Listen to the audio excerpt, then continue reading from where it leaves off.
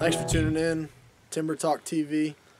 Got Anthony Gordon and Travis Mundahl here. It's December 9th, Friday evening. We got about an hour and a half left of daylight. Very light and variable winds. You know, it's about 25 degrees, so good conditions. We'll see what happens. We're here on some public ground. We're going to go check out this bean field and see what it looks like and just kind of do an observatory hunt tonight. I am going to take my bow, and if we get a spot to set up and kind of, you know, on close to a trail or something and just kind of observe the field. I mean, we're going to be optimistic, maybe shoot a doe or something tonight, but it's mainly just observatory and just kind of scout it out for the rest of the late season and see if we can come in here and hang some stands for future hunts.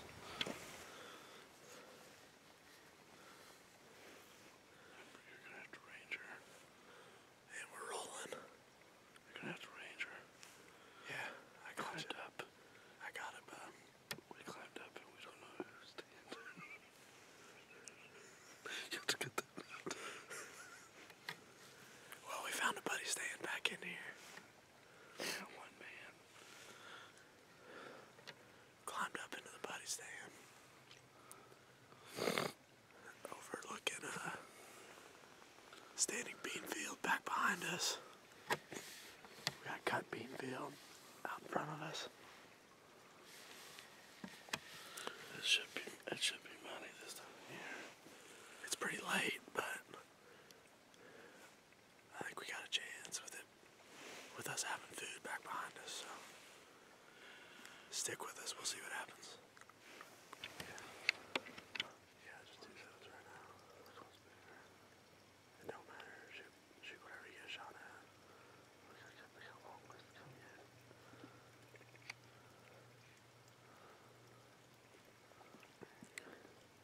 I wish they'd put the antler restriction back on. That would help a lot. Yeah. We had a bunch of people ask for that. Yeah. They're in the check station. They said we want it back. Oh yeah. I think That would help. I think personally the conservation is blowing the CWD out of proportion. I understand it's a big disease. I understand it kills a lot of deer, but you know what? It comes from pen-raised deer. That's where it originated from Colorado. If you don't want this to spread, outlaw pen-raised deer. If they couldn't bring it over here, outlaw it. How hard is that?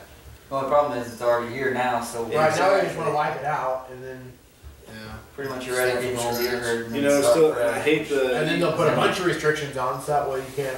I hate know they grow it back. You can't put corn or anything in front of your cameras or anything like that. Everything. Early season, hook up with that guy down there in Columbia at Tombstone Tackle. We stopped in there today. Yeah. Where's that at? It's, I couldn't tell you how to get there. It's, we stopped in there today just to look at some fish and stuff. Dude's got some monsters in there, first of all. There's one. And second of all, the dude's just talking about just some monster deers that he killed. Like, he killed one that was over 200 this year. He has a hell of a farm in Missouri. Shot at 26 yards with a rifle. What he was talking about is how he's so frustrated how he bow hunts so hard. He wants to kill these big deer with his bow, and they just never come into range. And of course, rifle season goes up and they're like 20 yards. He's like, I feel terrible for him. Yeah, I really feel. Well, that's what I was sitting there saying. I was like, oh my God, you killed 170 inch, 180 inch, and you know, I was like, damn, that's just a bad deal. Yeah. You know, he's got a farm in Illinois too. He's not. big as you really. It doesn't cover like a whole county or anything. That's why I told him. We got pictures of that big deer. I was like, you need to hunt him now. Not wait till you need to hunt him now. He's predictable now. Right. When the rut comes, he could be somewhere else. Here you go. That's about the size of the deer that I shot. The second deer, I shoot that second deer, guaranteed. On camera, you betcha. I probably do too. Yep. Just for the simple fact, you're never gonna hunt there again, probably. Maybe. And that's the only reason. If there was a chance that I might hunt it, yeah. I might pass him. Exactly. There's no point in growing deer because you're not gonna hunt out there no more. Yeah. It's the same as public. Where's it? Bergeson's. This is Berg? I don't even know where Bergeson's is. Out by Kirksville. Are you gonna hunt there again? I mean, you can't bow hunt it. It's all just open field. That's all it is. I don't even know if it'd be worth But there was a standing cornfield. I mean, you could put a camera there though. So you had a rifle. So you were rifle hunting right now. I could have smoked either of these two. Dude, you should. That second one, dude, he's pretty high up off his head. They both came up. Is this still the first one? Yeah. Oh, okay. This deer came to about 19 yards. The second one came to about 14 yards. Why don't you have any footage of that? Because Clint was, so we're in the shooting house. I'm on the left, Clint's on the right. Yeah. Deer came from our right. Yeah. He got behind us. Yeah. And we literally, he was so close, we couldn't even move. I can see why you passed on this one. Oh, yeah, he's not barely. a shooter for sure. I don't think that other one was a shooter either. But I should have shot it just because just the I don't care scenario. about this place. The situation, the scenario you were in, Yeah. would have been a perfect deer to get on film. Oh yeah. I agree. But now I got a muzzleloader tag, so That's true. Did you get yourself mud? I'm using Clint's. This one right here is one that should have fucking. That shot right there is what makes him tempting. Yep, right there, right Yeah. there. Look at that. Look how wide his brow tines are from each other, though. Yeah. What do you think that is? 125. Probably. Yeah, he's not 130. Let me look at this. He'd have been my biggest deer, I think. By 5 inches, I think. This deer in front of us here is That looks pretty pretty dang close to him. Pretty close. November 12th, 2016. Open day That rifle deer's only season. 120. I love I this had one. pretty I love good this morning one. sit. Saw 2 8-pointers, just not quite. Hey guys, welcome back to Timber Talk TV. It's the morning of December 10th. We're sitting down here in the bottom plot in a big bedding area in the timber. It was about 23 degrees this morning when we left Macon. We're very hopeful for this morning's hunt. There's no winds, calm, a lot of activity in the woods. The second rut should be starting up here anytime.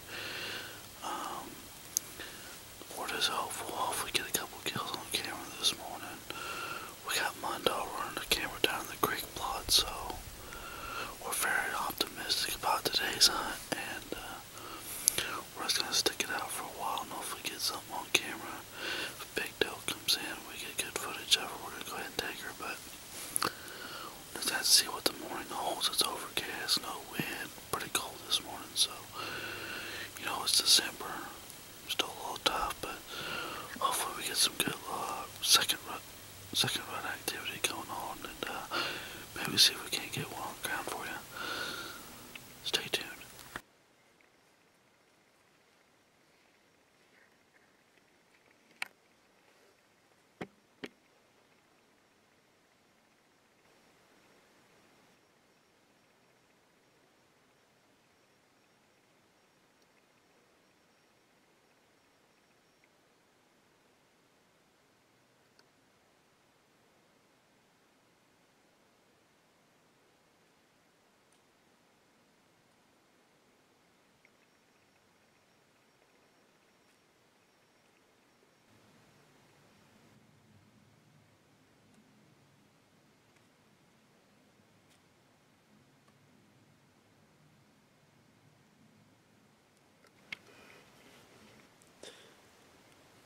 Well, it's the morning of December 10th. I snuck down here to the creek plot. Gordo's sitting in the bottom plot. I've already had a doe and a buck come in. It's about 30 minutes past first light. that doe came down to the plot. I was able to get some footage of her. The buck stayed up on the ridge, so I wasn't able to get any footage of him. He looked like a pretty good buck, though. I'll check the cameras after this hunt and see if he's walked by either of those. But I'm gonna get off here.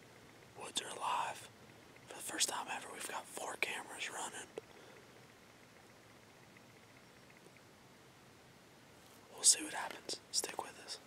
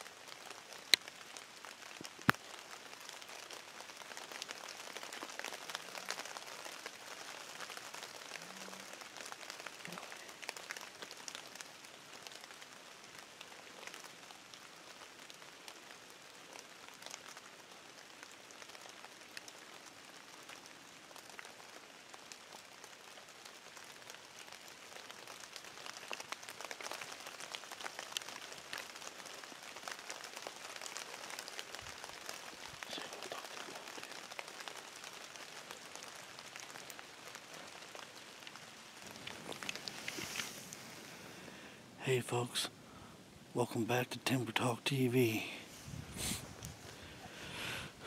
Today is December 15th.